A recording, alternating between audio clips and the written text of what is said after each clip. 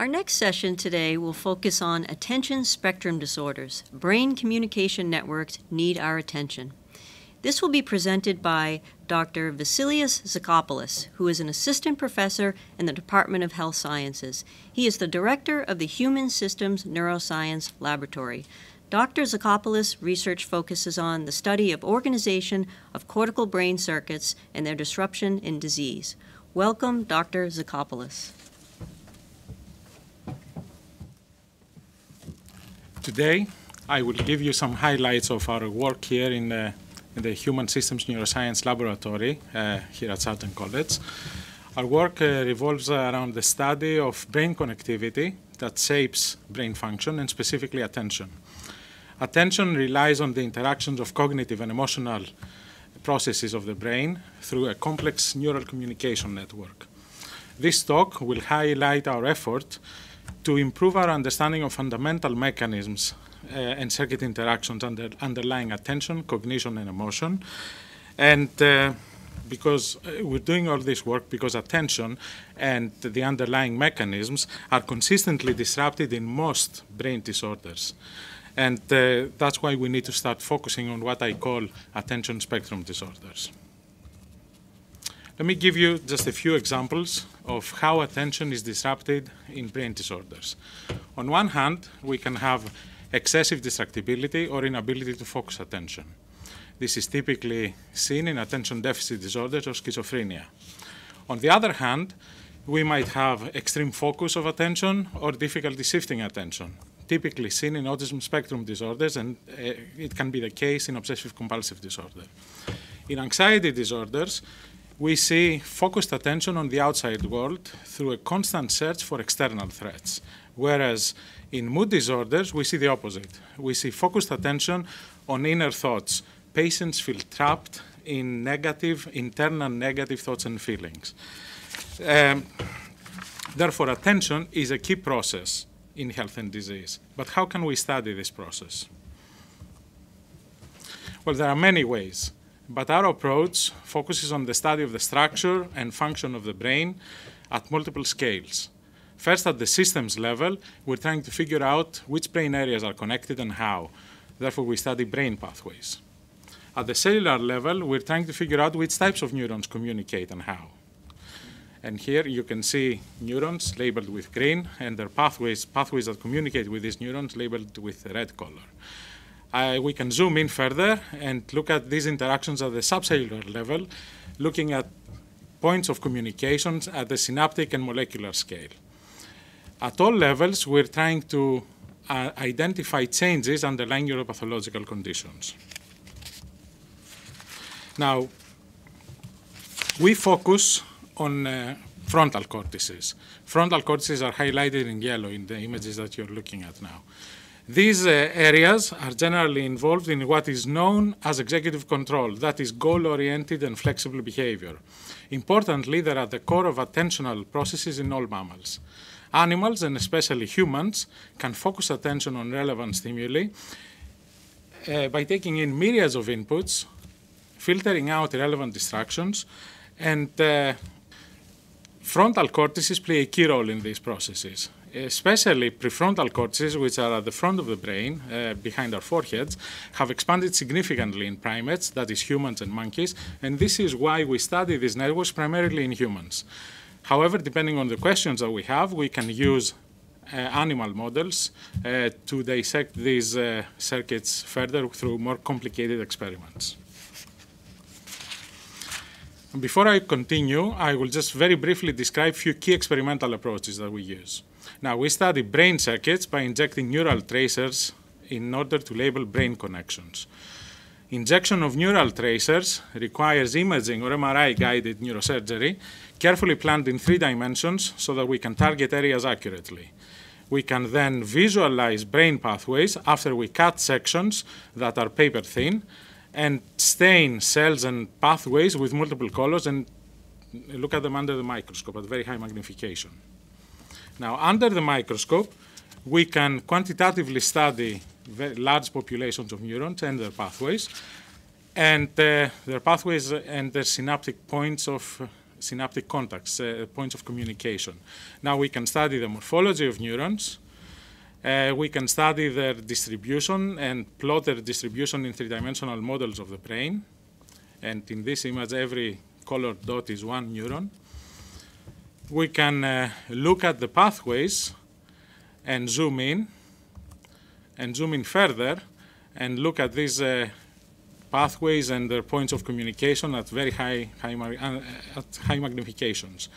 Now, so we can basically examine interactions of neurons, shown here in red, and the pathways that communicate with those neurons, shown here in green.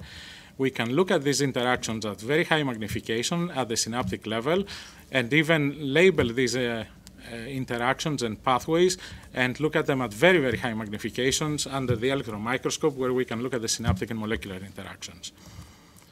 So we use these methods to study the structural and functional organization of the brain, and specifically circuits that underlie attention, decision-making, and their disruption in a number of neurodevelopmental, anxiety, and mood disorders like autism, schizophrenia, and depression. I will highlight this with two sets of studies. The first set of studies focuses on brain circuits that flexibly control attention. Now, these studies have received significant scientific and media attention and have led to the development and optimization of high-resolution methods that span multiple neuroscience disciplines and that have allowed us the ability to study human brain circuits at an unprecedented level of detail. I will illustrate this with a second set of studies that focus on frontal brain networks that redirect attention, mediate social interactions, and modulate emotional responses, and their disruption in autism.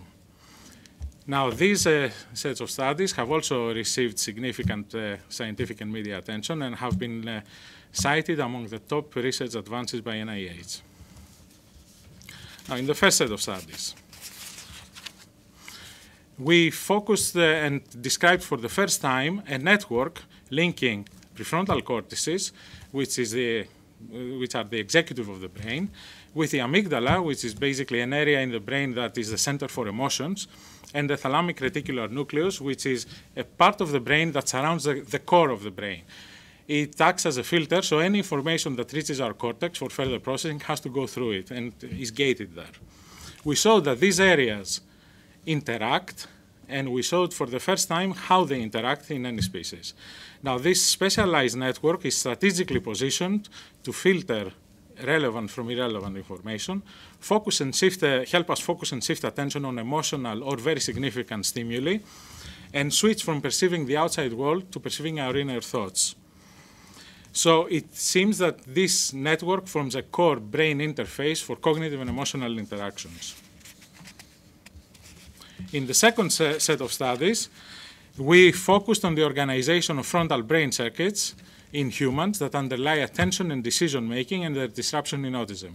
Attention in autism is a major consideration since extreme focus of attention, inflexibility, and difficulty in shifting attention are hallmark symptoms of autism spectrum disorders. They're consistently present in low and high-functioning individuals alike. Now, functional, anatomical, and genetic studies have shown that brain networks in autism are generally desynchronized. They can be hypo or hyperactive, depending on which areas we examine, with scrambled communications, altered synaptic function, and neuronal excitability, and even gross changes in the gray and white matter of the brain.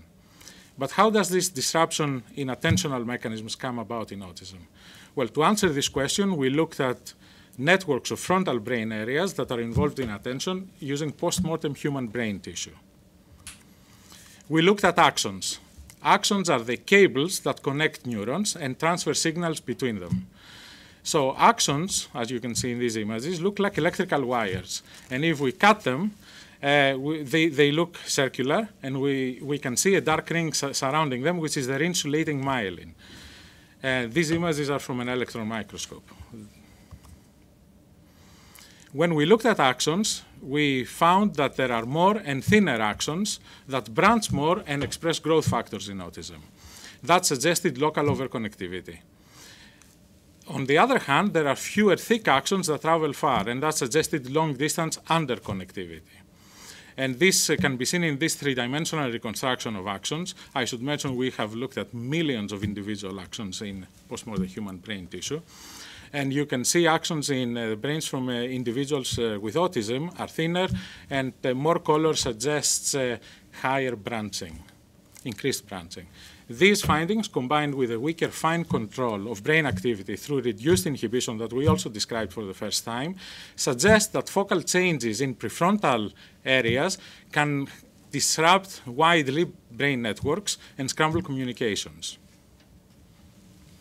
To summarize, I showed you that we study the organization and dynamic interactions of circuits that control attention, cognition, and emotion. We study the disruption of these networks and the network dynamics. So we study the disruption of neural communication and the balance of excitation and inhibition. And then we put all this data together to model network interactions in order to better understand pathology. Now this work continues, and we're currently examining critical periods, factors, and processes that can have an effect on the development of attentional networks in children and adults.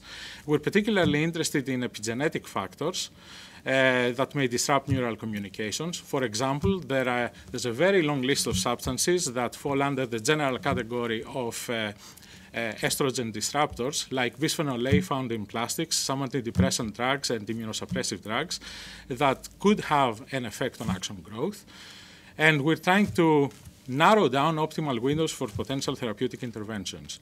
Moreover, we are trying to combine our very high-resolution invasive procedures that we use to study brain pathways with non-invasive imaging approaches that we can use in humans in order to validate these tools and improve their accuracy, both for research and clinical applications.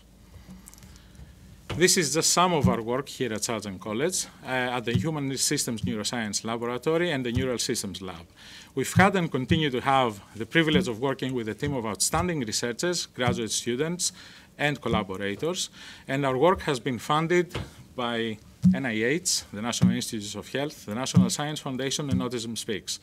Finally, this work would not have been possible without the support of brain tissue banks and the precious gift of post-mortem brain tissue from donors and their families. Thank you for joining Health Matters.